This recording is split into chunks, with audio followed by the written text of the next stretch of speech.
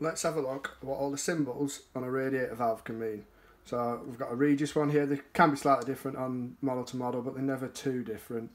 So it's currently in the 0 setting, which on this means fully shut. So this is if you're ever needing to do maintenance on your radiator, the valve is fully closed, there should be no water flowing into the radiator. And then it's quite a large turn on this one. And then we get to the star symbol, or it's quite often a snowflake. Now this is the one that confuses a lot of people, and this is frost protection mode. So on this setting, your radiator is just letting enough hot water through to prevent them from freezing and prevent any pipes from freezing. So this is the kind of setting you want to put it on if you're leaving the house empty for a long time but still want some frost protection. I think on this one at least, this aims to get to about 7 degrees at the lowest. And then as we work through, we've got the different numbers which correspond to different temperature settings.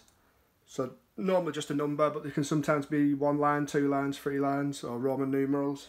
They can be slightly different temperatures.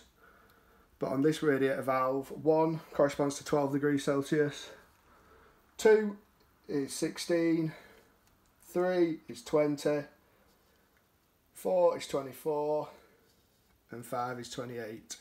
It's important to remember that your radiator valves only work with your thermostat, so it doesn't really matter what this is set to if your thermostat is set to off. You can set your radiator to whatever you want, but if your thermostat's off, there's not going to be any hot water flowing through to get into your radiator.